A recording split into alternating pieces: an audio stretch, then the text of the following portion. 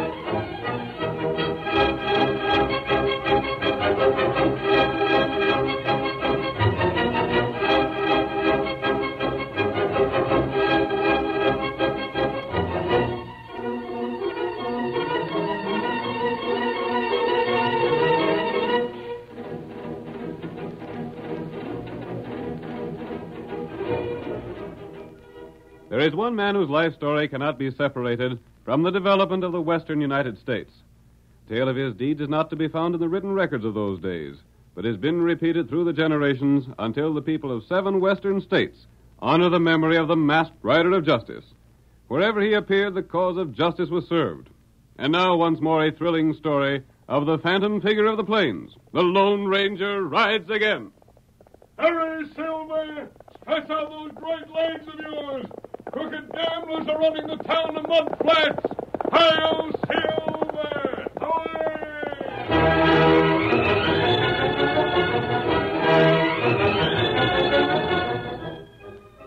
As the Lone Ranger rode by on Silver, he was hurrying toward Mud Flats. In all the West, no town had a worse reputation. Though smaller than Dodge City, it was filled with gamblers and crooks of every description. Honest people found difficulty making a living. And as the sheriff had been elected by the town's worst element, there was little chance to correct the situation.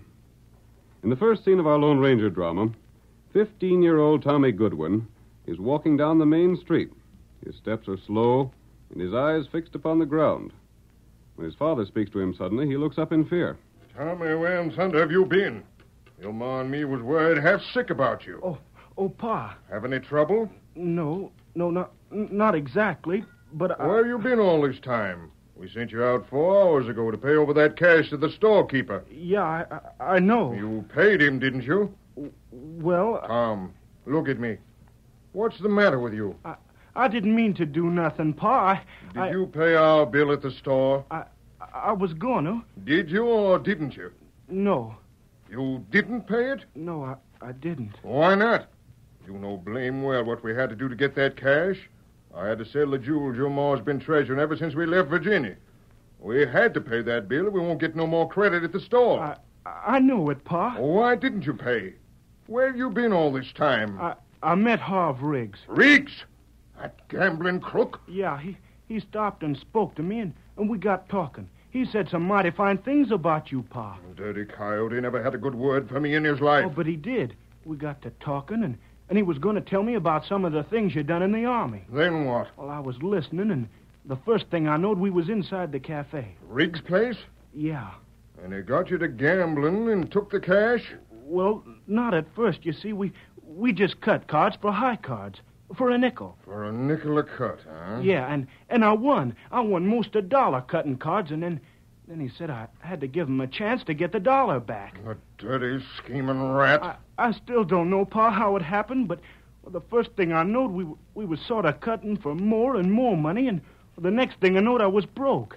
You go on home. Pa, I didn't mean to... You go home and tell your ma I'll be along in a little while. I'm going to call on Harv Riggs. That skunk's gone too far. He ain't satisfied robbing every roadman in town. He's got to pick on kids your size. Get to home now. Tell your ma I'll be along by and by. I'm going in and see that polecat.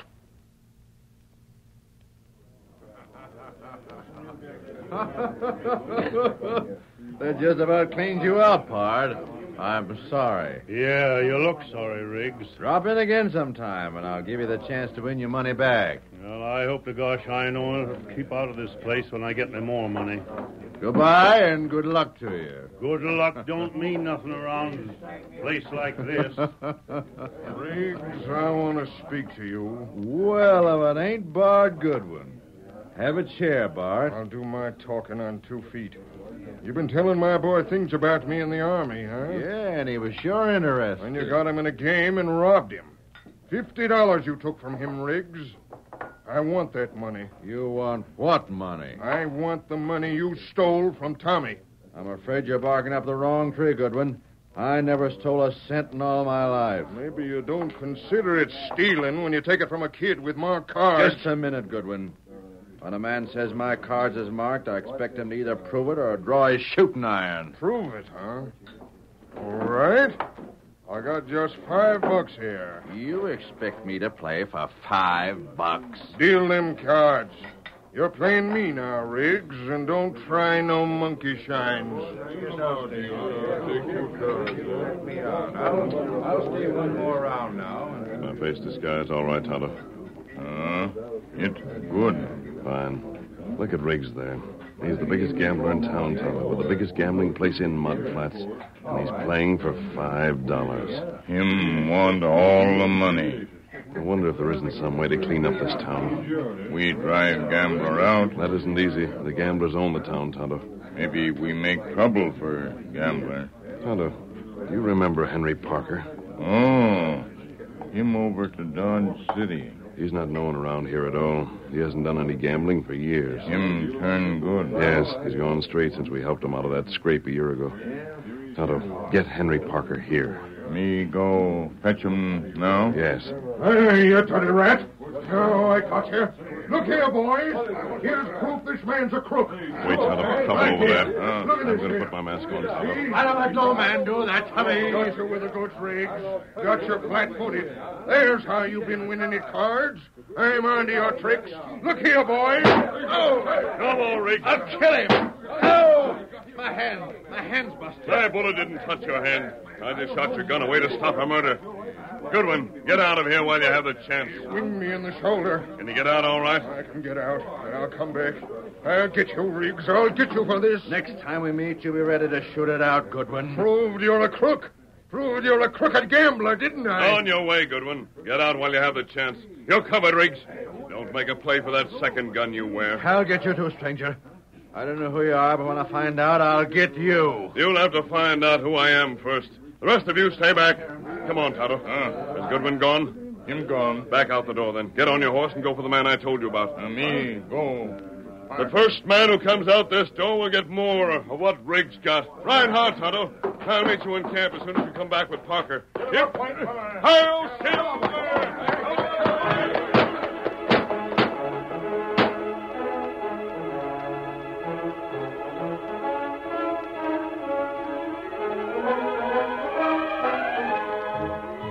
Tonto raced from town in one direction while the Lone Ranger rode in another. That night, the masked man returned to Mud Flats. The place was booming with activity. Crowds had gathered, not only in the gambling hall owned by Harv Riggs, but in all the smaller ones as well. The Lone Ranger, however, ignored these and went to Goodwin's home on the edge of town. He paused outside, and hearing voices, moved close to the window. My wound ain't so bad, Jane. I'll be as good as new in a day or so, but it's losing that money. Bart, I don't know what we'll do for food. The store won't give you no more credit. An honest man ain't a chance earning any sort of living here. Bart, there ain't but one thing for us to do. What's that, Jane? Move out. You mean leave Mud Flats? That's what I mean, Bart. I don't hold Tommy to blame for what he done. He's been brought up in this sort of hole. What can you expect? Where is he? In his room. I guess he's ashamed to face you. Send him here. Bart, don't be harsh with him. He ain't but 15. Get him for me.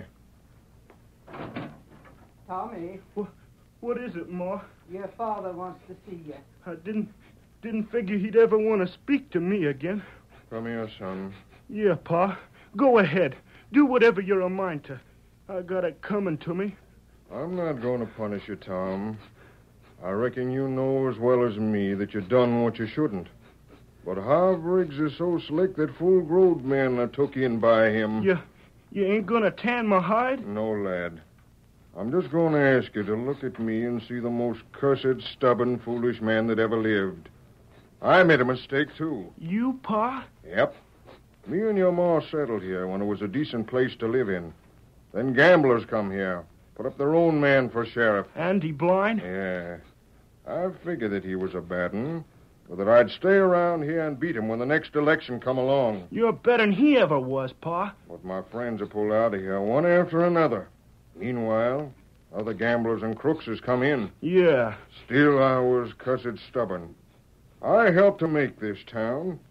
I kept biding time until Blind's term run out, figuring if I could just hang on, I'd get my old job as sheriff back again. But there ain't no use hanging on no longer, Bart. You found out that you can't do nothing else to earn a decent living, and an honest sheriff wouldn't have a chance of getting elected now. It took me a long time to see that, Jane. It's lucky our boy didn't get into no worse trouble. I see it now. I won't think of you as a quitter if you leave, Bart. I will be quitting, though. Bart, Bart! You! please don't be alarmed. That's the man that got me out of Riggs' place alive, Jane. That's our friend. Oh. Gosh, mister, you sure helped my Pa. Bart, I brought back the money Riggs took from your son. The money? There it is. Oh, thank you, stranger. We needed that money. I was sheriff around here, mister, before Mud Flats went to the gamblers and crooks. I seen a lot of outlaws, masked and otherwise. I'm not wanted by the law, Bart. I didn't think so.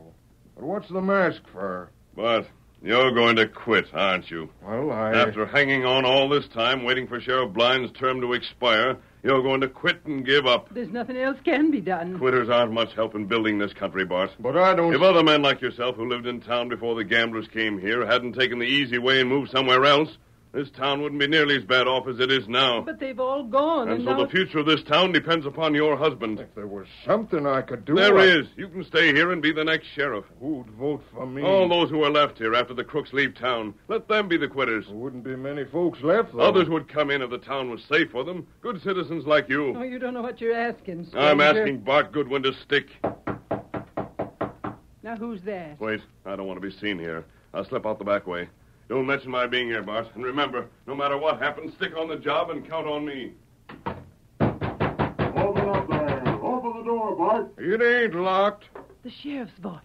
Come on in, boys. Right with you. There's our man. What do you want here? There's the cash right on the table. Well, that makes the case a pretty slick one, don't it? What do you mean? I mean your pard was with you at Riggs' place. Here's Riggs himself. Yeah, and there's the cash he stole from me. That's our money.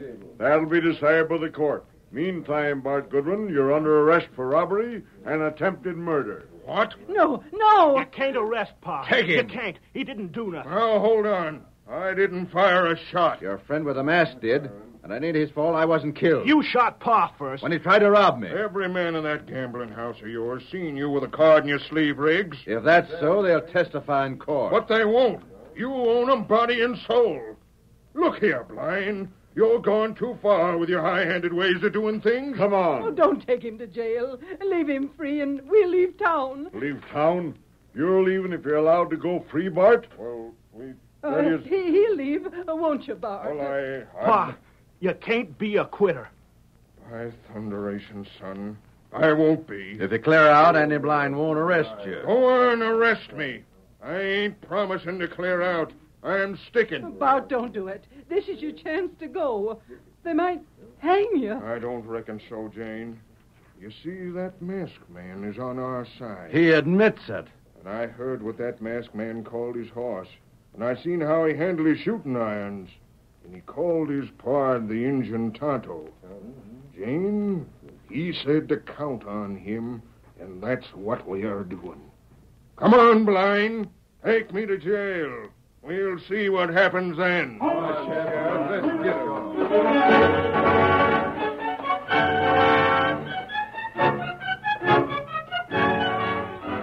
the curtain falls on the first act of tonight's Lone Ranger drama. Before the next exciting scenes, please permit us to pause for just a few moments.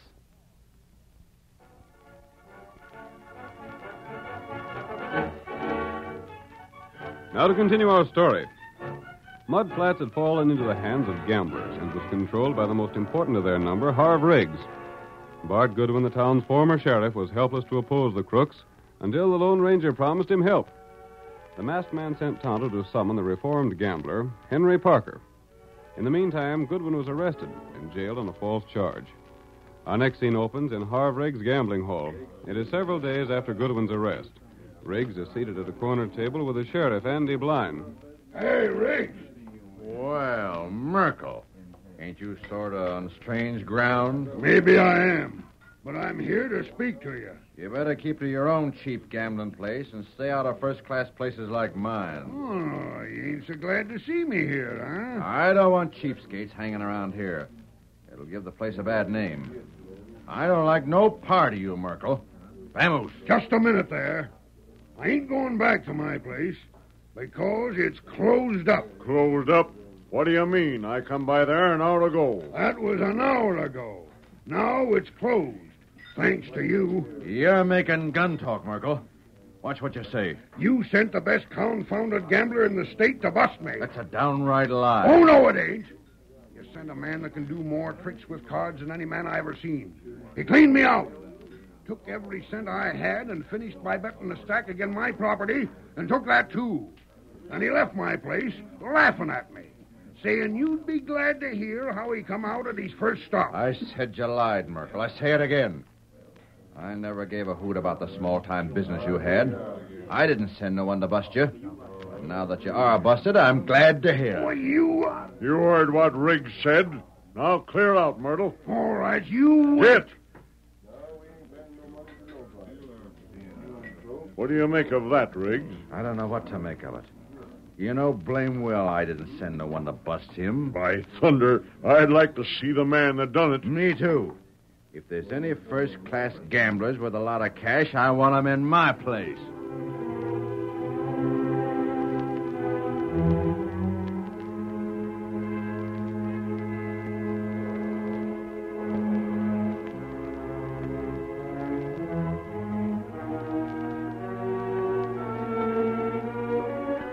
There was no doubt in Merkel's mind that Riggs had sent Henry Parker.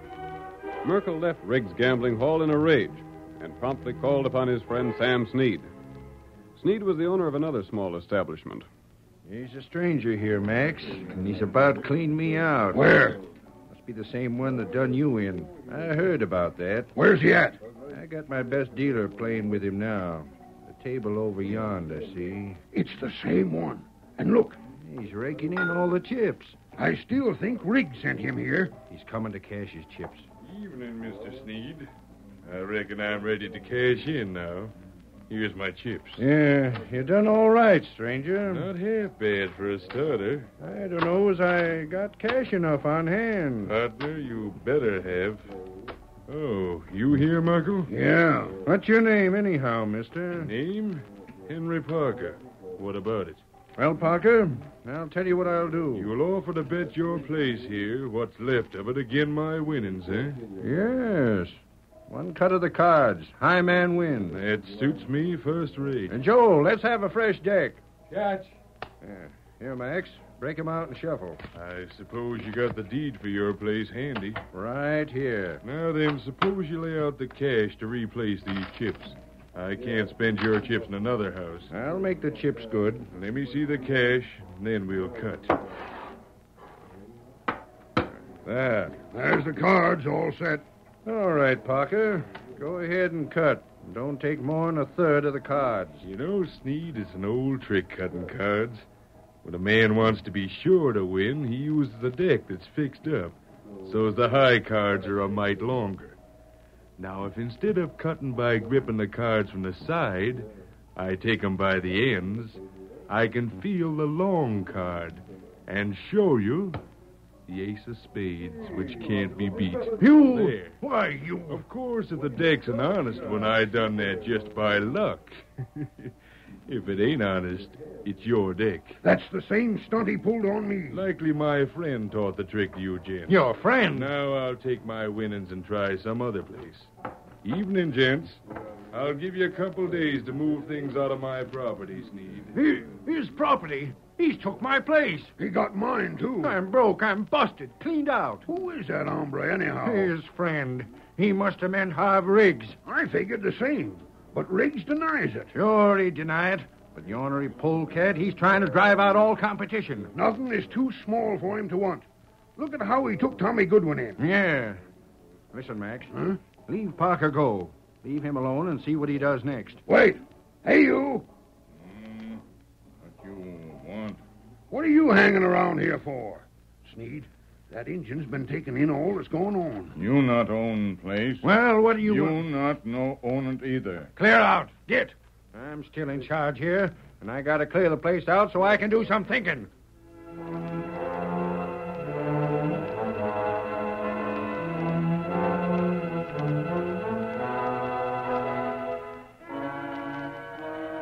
Tonto rode to the small, well-concealed camp, where he met the Lone Ranger. The faithful Indian told what Henry Parker had accomplished. Riggs and the sheriff were amused by the losses suffered by Merkel and Sneed, but Henry Parker had not stopped. He appeared in 2 more places. In the first, he collected his winnings without bothering to cut cards for the property. In the second, he was surrounded by a group of excited men who watched his play. Parker is speaking. You'd better win this time, my friend, or you'll be cleaned right out. Go on, give me 2 cards. 1, 2. I'll play what I got right here. You're bluffing me again. Then raise me. Match that. Matched and raised. Blast you. I still say you're bluffing. You can say what you please, but just let's see your cash. I ain't no more to raise. I'll see you. Full house.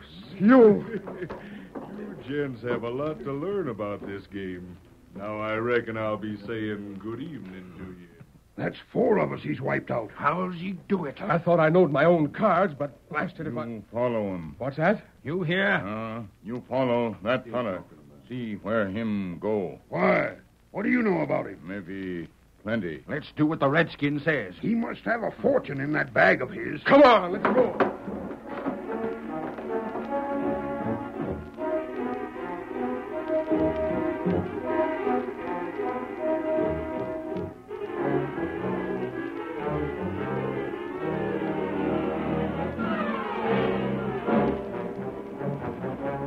The defeated gamblers followed Parker to the huge establishment owned by Riggs.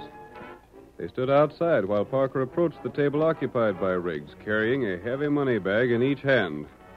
The gamblers paused only long enough to note the meeting, then went around to the side of the hall and listened in at an open window. Now, don't make no sound. Just listen to what's said. Maybe the Injun was right after all. There's Parker and Riggs. There you are, Riggs. Them bags is filled, and I took my commission. What? I don't know what you're talking about. Sure you do. The way you slipped them fixed-up decks of cards in all them places worked out slick. I cleaned out 4 of them. Say, who are you and what are you talking about? Ain't you the man named Parker? Sure. Well, what are you doing around... You needn't be afeard, Riggs. There ain't no one close enough to hear what I'm saying. You blame fool. You must be loco. If you want to gamble here, all right, but don't be coming around. Savvy. You're afeard someone will know you hired me. Wait a minute there! Sneak. What the... We heard it! Riggs, the dirty rat! Hold on there. Shut up, blind! You're in with Riggs! Bust this place up! There's his partner! Oh, throw these galoots out. Come on.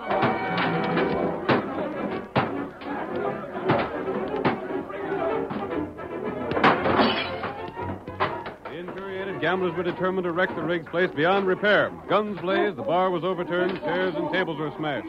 In one corner, a fire started from an upset lamp, and flames quickly caught on the dry walls. Fire! They fired my place.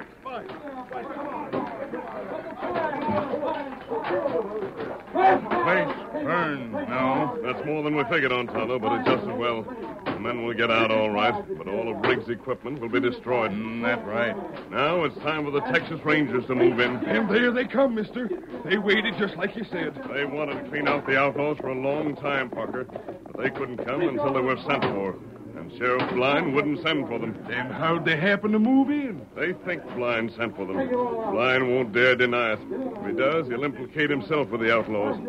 Now to get the man who's to be the next sheriff. Come on, Silver!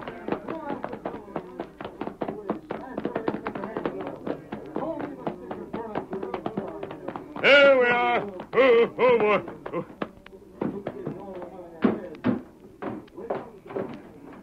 Bart. Here I am, mister. You'll not be held in that jail much longer. I heard all the noise. Hey, what's happened? A man cleaned out all the small gamblers, then made them think Riggs hired them for the job. They smashed Riggs' place and they caught fire. He did? Great guns. That's swell. The Texas Rangers came thinking Sheriff Blind sent for them. They're arresting most of the gamblers and will recognize them as men wanted by the law. Did Blind send for the Rangers? No. But with a dozen outlaws living here, Blind can't deny sending for them unless he admits that he was in league with the crooks. If he admits sending for them, some of them will kill him. That's why he'll have to clear out of the town. The crooks will be jailed, the sheriff run out. And then, Bart, they'll have to elect a new sheriff. And I think there's no doubt but what you'll be the man. Say, who's that riding away so fast? That's the ex-sheriff, Andy Blind. Stand back away from that door, Bart. There. All right, Bart. There's no one left to insist that you'll be jailed. Gosh, you sure meant what you said when you said you'd stand by me. Bart, make this town the place it used to be. I sure will do that same or die a trying. The sort of place for Tommy to grow up in. Tommy and all the other young'uns. I've emptied my saddlebags. The money there is gambler's money. Most of it taken dishonestly from people who were victims of the vicious business here. You use it to the best advantage. Gosh. Help those who need help and stick to your job.